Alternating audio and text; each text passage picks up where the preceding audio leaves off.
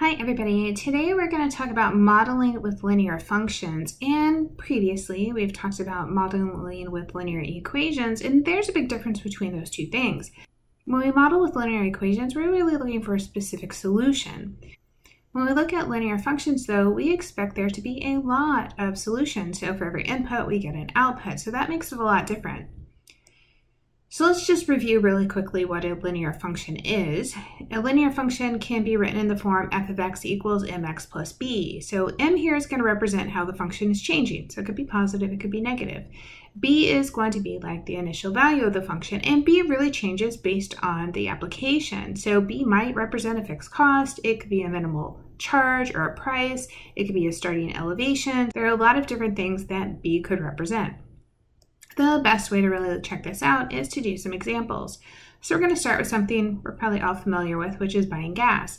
And let's say that the price of gas is $4.89 per gallon. We're going to construct a function c of x that models buying x gallons. So I'm going to say c of x is equal to, it's 4.89 x, and then plus nothing. So sometimes that b could be the starting price is, we're at 0, right? We haven't bought anything yet, so we don't have to write the post 0 there. And the 4.89 shows how our cost is going to change for every whole unit of x. The next part, we are going to find and interpret c of 12. So c of 12 will be 4.89 times 12, which is 58.68. The interpretation is 12 gallons of gas will cost $58.68. Another type of linear function, we could look at linear depreciation. So let's say a car valued at $42,500 is believed to depreciate at $6,000 per year. We're going to write a function v of t for the value of the car t years after it was purchased. So we're going to start with v of t. Now when we're thinking like our f of x equals mx plus b, we kind of look at how much does it change and where did it start. So I'm going to actually write the start first, which was 42,500. We have this value of where the car started. The depreciate infers that the value is going down, so I want to write a negative with the 6,000 and then times t to show that every year we're going to lose this amount of money. Now we're going to find the value of the car 3 years after it was purchased. So v of 3 is 42,500 minus 6,000 times 3, which is 24,500. Let's be clear that depreciation is not always linear. So this is a specific type of depreciation. It is not all depreciation. You'll see a lot of depreciation is exponential. And we'll talk about that later. But for this example, I wanted to use a linear depreciation to show you how we could take a linear function and apply it to cars. So let's look at population. The population of a small town is 5,800 in 2018. In 2021, the population grew to 10,600. So assuming the population experienced linear growth, let's find the average population growth per year. So what do we want to do? We want to look at how did the population change. So 10,600 minus 5,800 shows me how much it changed.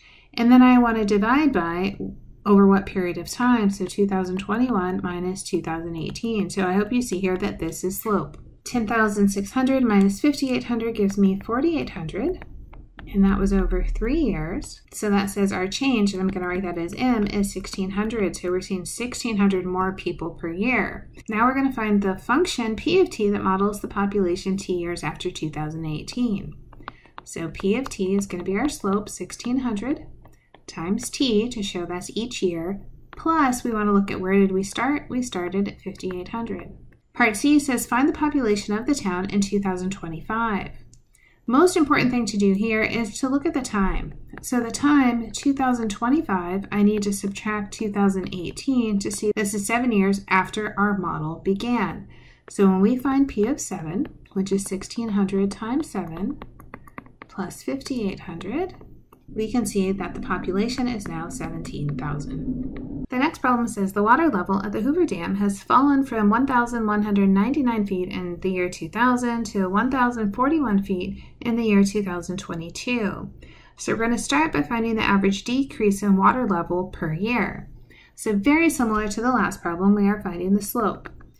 And so what we're going to do here is we look at where did we end up. So we end up at 1,041. Where did we start? $1,199. And what years went by? 2022 minus 2000. So this time we're seeing a decrease. The water level has dropped 158 feet over 22 years. I'm just going to leave that as a fraction because I don't want to estimate it. So I'm going to reduce that to negative 79 over 11. When I have fractions like that, I only like to change them into a decimal if it comes out to a finite number of decimal places, and this one does not. Part B says write a linear function for the water level, WT, t years after 2000. So I'm going to write WT is negative 79 times 11 times t plus, what did it start at? 1199. So this B represents where was my water level in the year 2000, and then the slope, negative 79 over 11, tells me how the water level is changing. So as a consequence of this change, we have this future problem that the water level must be at or above 1,000 feet for the hydropower turbines to operate. If the lake continues to decrease at the current rate, when will the turbines be inoperable? So we are going to take 1,000 and set it equal to negative 79 over 11 times t plus 1,199. I'm going to move this 1199 over to the left, which means I'm subtracting. I get negative 199 is equal to negative 79 over 11t. And then I'm going to multiply by the reciprocal. So I'm just going to flip the negative 79 over 11. I'm going to make it 11 over negative 79. And I do that on both sides. And at this point, I am going to go ahead and let the calculator round for me. So when I did negative 199 times 11 over negative 79, I got 27.7, and that's going to be t. Now, we are not done because 27.7 represents years, and it's years after the year 2000. So when you get something like this where it's a 0.7 and you're thinking about if you're going to round it, I kind of want to round it down because if I round it up, it's already surpassed that 1,000 feet that we're saying it can't get to. So I'm going to round this down to 27. I'm being overly conservative here and say we're going to take the year 2000, we're going to add 27, and sometime in the year 2027, we expect the water level to get below 1,000 feet, which means we have to turn the pumps off. So it's important to kind of think about your rounding here. When you're doing the homework, of course, if you try it and you get it wrong, you can try it again, but I want you to think through what makes sense for the rounding. Rounding should not always be traditional. All right, next one, I want to do a comparison of two stocks. So stock A, we're saying we buy one share of stock and we look at the value of it and how it's changing. So I am being ultra nice and saying this stock is changing really quickly. So 2 months after we had it, stock A is worth $25. After 4 months, it's at $48. At 6 months, it's $71. And after 8 months, it's up to $94. So we have this great change. Stock B, a little bit harder to see, but I want you to kind of follow through. I have this graph that shows when we purchased it, it was $15, and 8 months later, it's up to $90. So hopefully you can see those numbers across my graph. We're going to break this into 3 parts. The first part says, let's write an equation for the value of stock A X months after it was purchased. So if we're trying to write this equation for A, and I'm just going to call it A of X to show it's the value of A X months later, I need to know MX plus B. So M says, how is it changing? So to get the change, let's just take 2 months. So I'm going to say M is equal to 48 minus 25 over 4 minus 2. So this is 23 over 2, which is 11.5. I don't have a 0 here. I didn't give you where the stock started. I only gave you what's happening months down the road. So when I'm looking at this A of X, and I know right now it's 11.5X plus B, I still need to solve for the B. One way we could do that is just take a condition we already know. We know that A of 2 is 25. So that means 25 is equal to 2 times 11.5 plus B. That says 25 is equal to 23 plus B, so B must be 2. So let's kind of square this off so you can see it. A of X is 11.5X plus 2. So we paid $2 for this stock and it's changing at a rate of $11.50 a month. Awesome. In B, I can see things a little bit better. I can see where it touches the y-axis, so that says my y-intercept B is equal to 15. Then when I'm trying to figure out how is it changing, well, I can use the beginning and end of this line.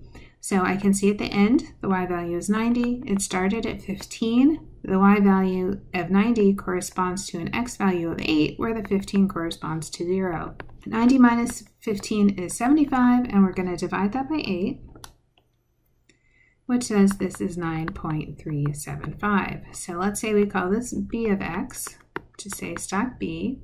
It's 9.375 times x plus 15. So I can see how is it changing and where did it start. At the end, the question is which stock has a greater rate of change, and that would be A. A is changing at $11.50 a month versus B is changing at 9.375. But look at what we had to do to get there, so we really do want to evaluate it and not just eyeball it to decide what the answer is. So our last one, I thought we'd have a little fun and say, what if we won the lottery? And this lottery is just, we bought a scratch-off ticket, and after taxes, we got $34,500, and we decided that we're just going to keep our money in our safe at home and we're not going to put it in the bank. Then we are going to allow ourselves to spend $250 per week. I want to know how long will it take for us to deplete our winnings. So if we look at it, this $34,500, that's our B. But we're spending, so that's a negative value, $250 per week, so let's call that X. So why don't we say this is M of X, the money we have after X weeks? Well, we want to know when is that 0?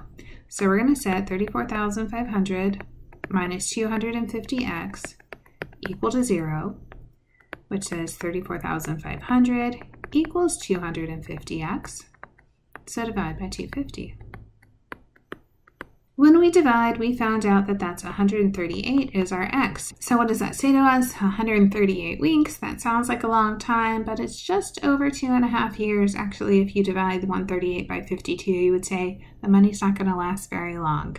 But at least it was fun while we had it. So I hope this helps you see different places we could apply linear functions to help us figure out values.